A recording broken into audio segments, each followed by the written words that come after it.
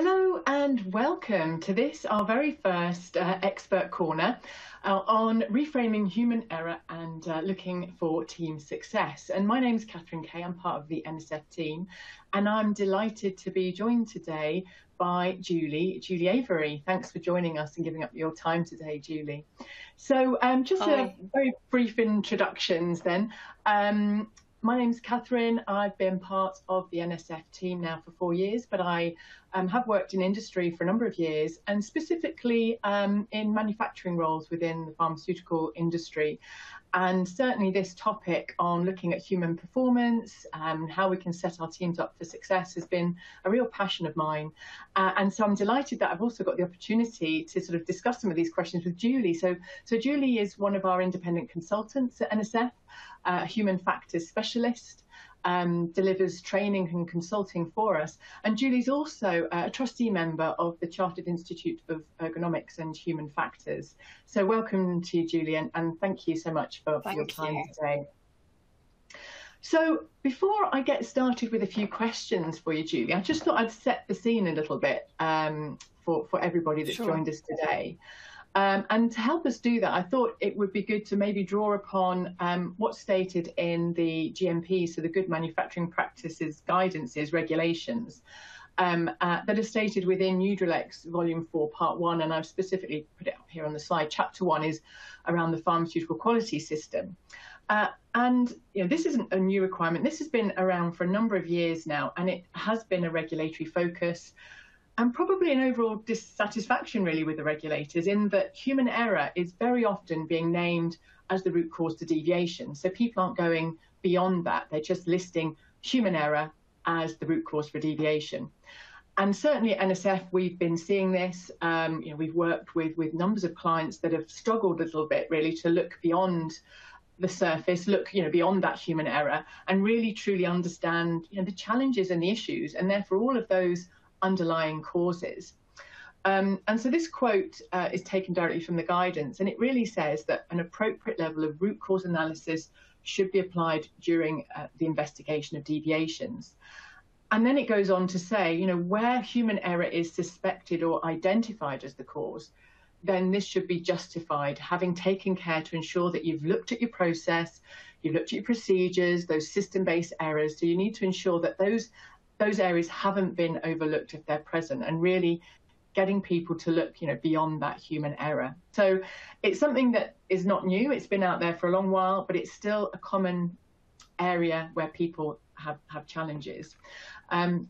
And ultimately, we're doing all of this, aren't we? Whether we're making medicines, medical devices, any healthcare products, really, we need to make sure that we're ensuring patient safety. Ultimately, number one, patient safety, and of course that there is therefore overall patient benefit.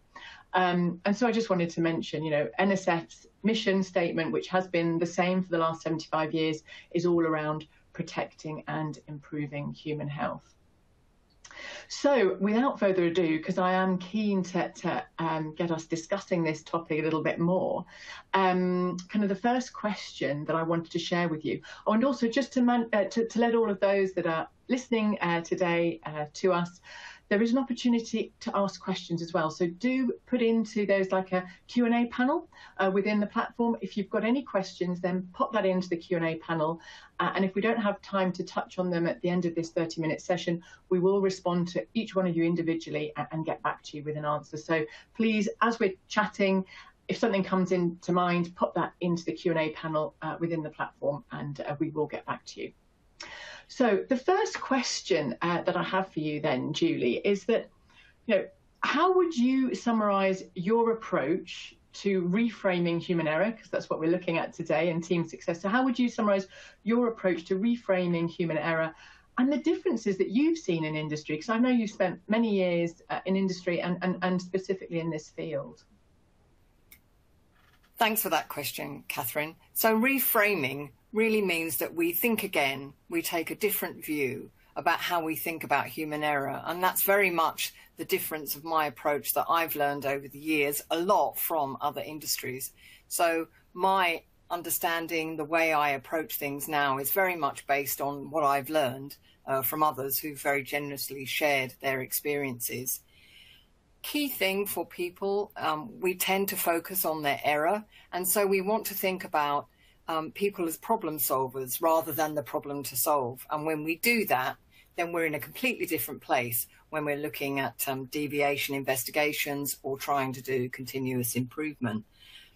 As leaders, we work on the system, and managers, operators, technicians, engineers work in the system. And I think a key way that we think differently about our approach for human factors is its system thinking. Sometimes what we find is we become very problem centric. And of course, it's very important to fix the problems that happen and go wrong. But if we don't look at it systematically, then we're more likely to be revisiting repeat deviations, or maybe having a solution or a corrective preventive action that doesn't really work very well. So although it seems a trite phrase to say, let's set people up for success, if you have that approach strategically and tactically, then you will make a big difference, because it's a bit like a course correction at the beginning of a journey. And if I slightly alter my course, then I take a different road and a different path, and hopefully with much better results. Sometimes we think about why we need to do these things, and sometimes we think about it when it's gone wrong. And when something's gone wrong, especially something significant, this can be quite a difficult and challenging time for the company. So one key way we can think differently and approach human factors differently is to do it proactively, because we can start to predict and there hopefully prevent the opportunities for error as we go on. And when we're in that space, our thinking is more open, perhaps we have a little bit more time, and it can be a collaborative experience. So that approach can actually make it almost enjoyable, may I say, if we're actually proactively trying to make the work easier and helping people improve their own work. I have been guilty of polling up to an area, a manufacturing area maybe, and thinking, genuinely trying to help people, that I've got this great idea and we're going to make everything so wonderful and so much better. What I haven't been so good at in the past is enabling people to improve their own work. And that's very much a focus for my approach right now. One thought I had for this conversation was to just summarize the question by saying, what might we see, what might we hear, and how might people feel differently when we use human factors in a proactive way? So I've just got a couple of notes here. So if we're thinking about setting people up for success, and people are problem solvers and not the problem to solve, what we might see is continuous improvement in quality systems or safety or efficiency baked into people's working week. So often when you ask people how much time is allocated to them to improve their work, sadly, it's almost nothing. We would see lead measures. So lag measures are results. So my weight is a lag measure, and how much I eat, how much exercise I take, that's a lead measure. So if I can see more realistic and meaningful lead measures, then we can understand how we're making improvements as we go. And we don't just measure success in the absence of failure. We are a little bit prone, shall we say, in the quality industry to measure success by the absence of failure. So if I have fewer deviations, I'm happy about that. Of course, I don't want lots of deviations because they mean work. On the flip side, a deviation means it's an opportunity to improve. So it's just finding the measures that really help us understand whether we're assuring quality going in, it's a verb, rather than just coming to the end of the month and saying, oh, that wasn't a very good month for quality because we had lots of deviations. And what will we hear if we take this new different approach? Well, we'll actually hear the voices of those who do the work. We'll hear them being able to share their opinions and ideas and being heard. From leaders, I think we'll hear fewer closed questions. Sometimes it's very tempting, perhaps for speed, to ask closed questions. So I'll ask, is everything okay on the line today? I mean well, but when the person answers yes or no, I haven't really learned very much. So I would expect to hear more open questions, something like, talk me through what you're doing. Or if something has gone wrong, rather than say what happened, say, what was the situation? What adaptations did you have to make? Did you know what to do? This is a much more open learning way of finding out how people are having to adapt every day and what their challenges are. And then finally, what would we feel, or what would people feel if we take this approach? I think from my experience that people feel involved, they feel genuinely included, and they feel valued. And this opportunity to really demonstrate respect for the patient in this way is a great opportunity. Oh, thanks, Julie. I really like the structure, the way that you answered that, in those takeaways really on what people will, what will they see? So the approach with what they will see, and what will they hear, and what they'll feel. So no, thank you for that, and kind of just helps embed some of those points. So if I was to move on then, what questions do you find people often ask you when starting or continuing their human performance journey? What are the types of questions do you find that they're asking? Yes, so it depends on their situation when they come, and it also depends on their role in the company. But these are the kind of things that I've most commonly experienced, and indeed have asked myself from time to time. First of all, it's about what to measure. How can I demonstrate that I've made a difference by taking this approach? What would I choose to measure and improve? Partly that's in order to get the time and the resource for the work. Cracking open time for people to make improvements and doing some proactive work can be really challenging for companies. I really understand that. If it's because something has gone wrong, or significantly wrong perhaps, then usually time is not a problem, because clearly the situation is serious and we absolutely have to be confident for patient safety before we move on. So that's one of the areas that are questions that I get asked. People sometimes just don't know where to start. I think this is one of the things I still find myself with human factors. It can feel a little bit overwhelming when we're looking at underlying factors. We call this either latent failures or the second story. This can be like a massive subject for us to look at, and people feel like they have to put so many things right in order to prevent human error going forward. And I think using some tools and techniques that we talk about in our training and approaches really helps us focus in on an area that has some boundaries so that we can understand the discrete part of the work that we're doing.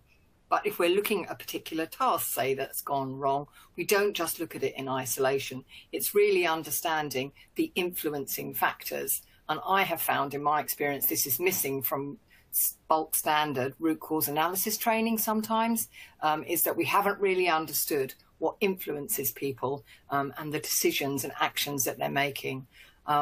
There's the opportunity to think about explicit knowledge, which is what's written down in the SOP or policies or procedures, for instance.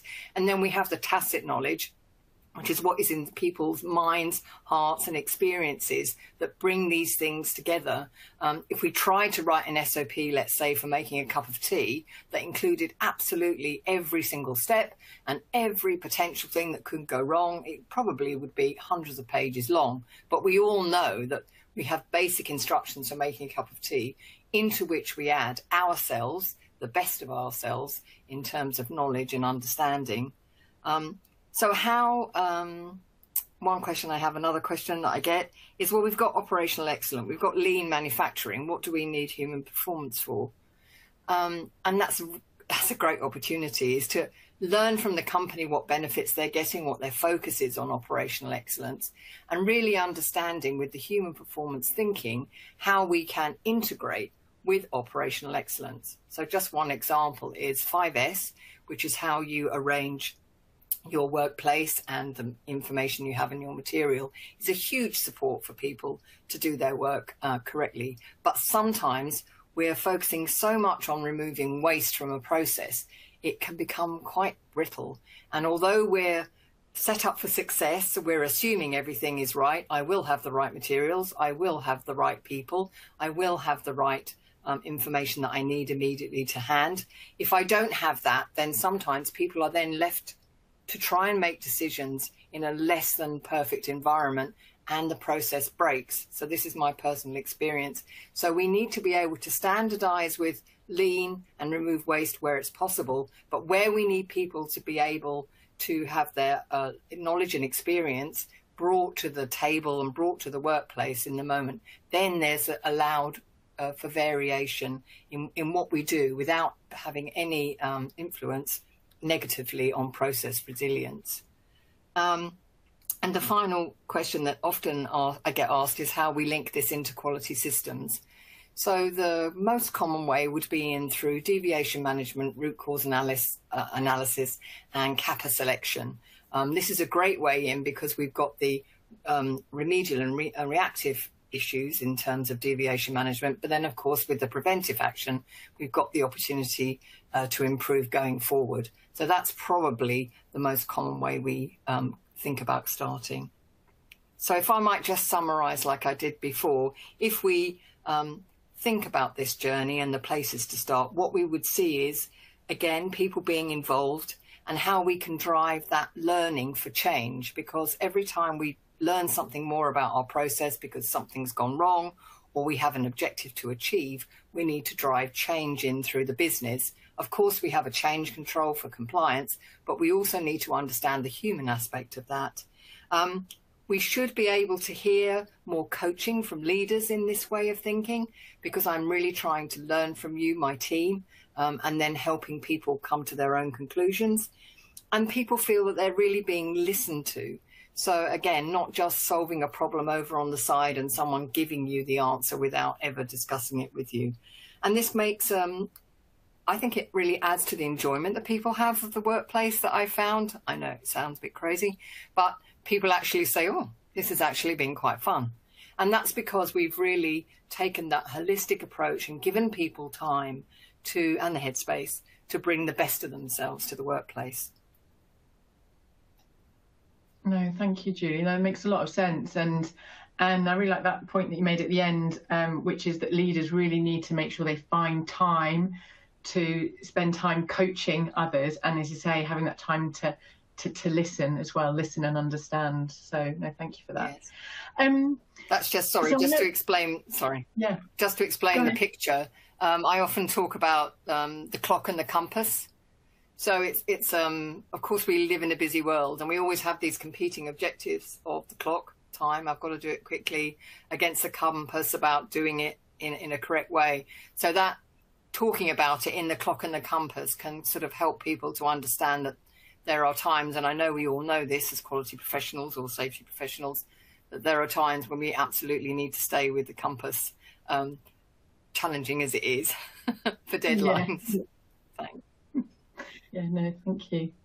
So, no, thanks for that. And so moving on, actually, this kind of next picture kind of draws on the next question that I kind of have for you, which is around, and sort of prompting probably some of the responses, which is around, what have we learned then from other sectors on this topic? Because, this topic covers all sectors. I mean, yes, maybe today we're looking, and just because of our background, sort of more kind of the healthcare and health sciences, but, what have we learned from some of the other industries and sectors?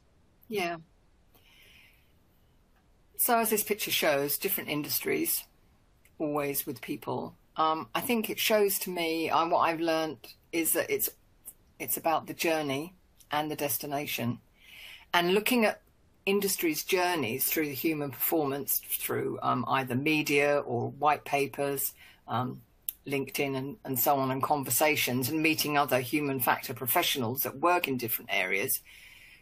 Each industry has had a kind of different path, I suppose, that's led them to really focus on human performance, usually driven by something negative. So let's just take the nuclear power industry, and obviously I'm no expert on any of this industry, but the accidents that happen, the risk of the consequences if something happens, so really drives a fierce focus on human factors and human performance in the industry.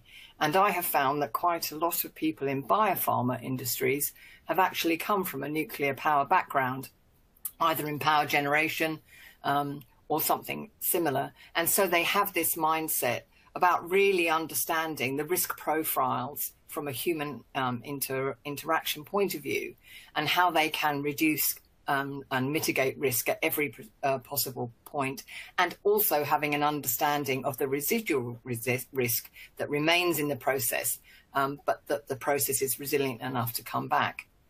When we look at aviation, that's been an absolutely fascinating story, because that is a mixed bag. But it does really show that the prevalence of pilot error, which you will still see in newspaper articles today, has meant that it was harder in the past for pilots to actually talk about mistakes or near misses that had happened to them. So the industry got together and created different systems for reporting in a very safe space without adverse consequences for pilots, what they have seen, and a much more open, collaborative way of working. In aviation also, there was the challenge of having the chief pilot and the co-pilot, and almost not being able or feeling able to challenge the chief pilot in times of potential incidents and urgent situations. So they were very open to change and really put the mirror to themselves to think about how to approach it differently. And I also, in our training, we say, although we've got the fantastic technology in aeroplanes and so on, the chief pilot will always get out of the plane before they start. They'll go round, they'll kick the tires, they'll look inside the turbine for some very basic major checks, check for ice on the wings and so on. And they do it for a reason. And they have certain standard checklists for very important things. What they do not have, which sometimes I do see a lot of, they don't have hundreds of checklists for everything. So there's a lot to be learned from aviation there. And of course, in healthcare, they have a program around never events, which is really trying to avoid patient harm in the processes, and understanding the challenges of resource demand and supply on the health service, and obviously very qualified, dedicated staff, and finding time to be able to listen up to the weaker signals there of where there are risks for patient. There's so much progress has been made in healthcare, but they have an enormous task ahead of them. As we know, the demand exceeds supply for their business all the time. And finally, in laboratories, where I do have more personal experience, there's a lot of lone working in laboratories. Even though you're working in a team and you're on a lab bench, if you're on your own from the beginning and the end of the test, you might spend quite a lot of time not in any discussion points. So if you're concerned about something, or maybe you have some queries, having access to people with sufficient knowledge, people coming around to understand if your work is going okay, if they do need any support.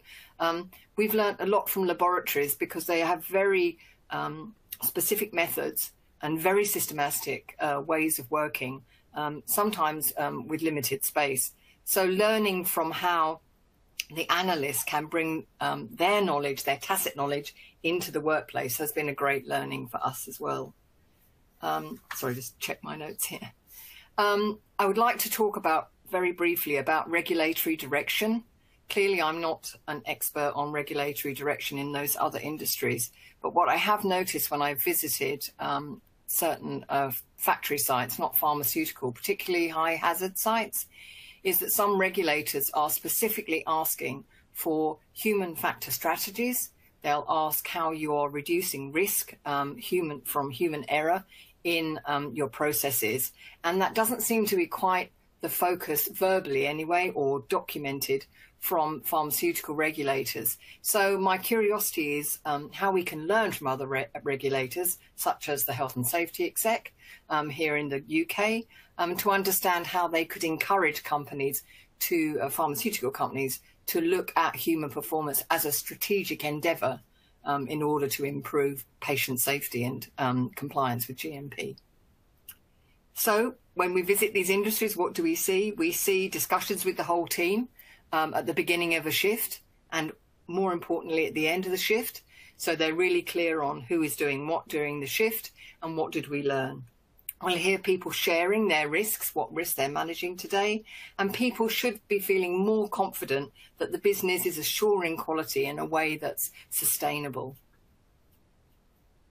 Thanks. No, thank you, Julie. Yeah, no, there's a lot that we can learn from these other sectors, absolutely, and build that into the healthcare industry. So I know we haven't got a huge amount of time left, but I did want to get through these other couple of questions that I had kind of for you. So the next one was around the lines of kind of, are there any other additional benefits to this approach? Well, I think I've alluded to some of them from this question, in previous questions, but the focus on including everyone that's in the business and making sure that we have that diverse group of people at the virtual table, or literally the table, to discuss things. When we understand how the work is actually done through human performance, we can drive authority down to the point where people are responsible for the action. Sometimes the authority is quite a long way up the organisation.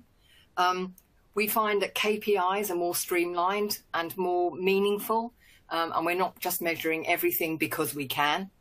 So it's really focusing on some key measures to ensure people can be successful in their day.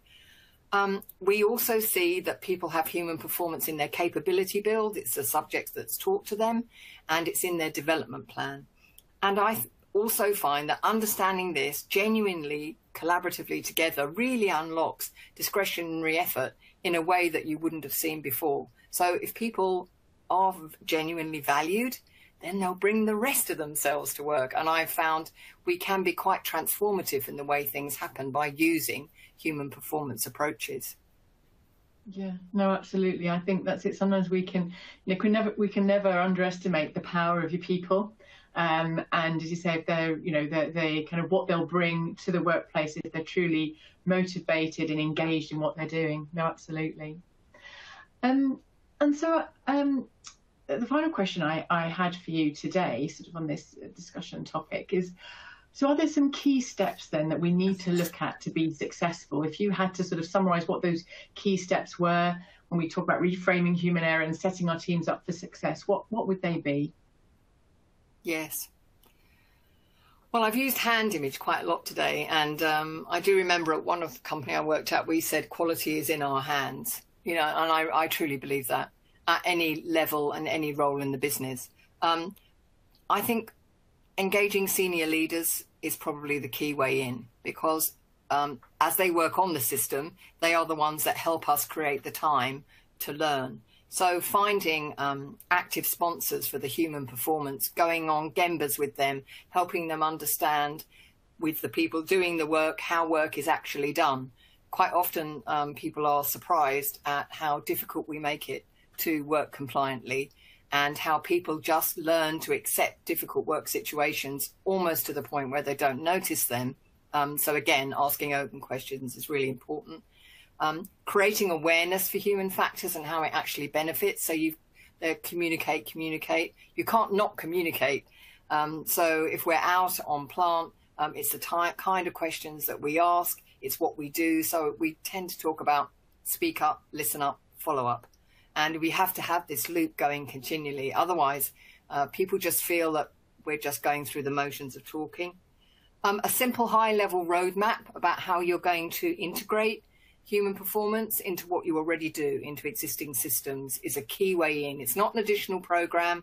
It's just enhancing what you already do. And then thinking about creating more capability in your business around human factors. I've heard them called human factor champions or advocates. So we can really help people be the go-to local SMEs when something happens, rather than immediately going into, it's root cause human error. We can really start to explore what were the factors that influenced people during this situation, and take the learning, very important, take the learning from those situations into the organisation. Because if I've learned, if the group's learned, then the organisation needs to learn.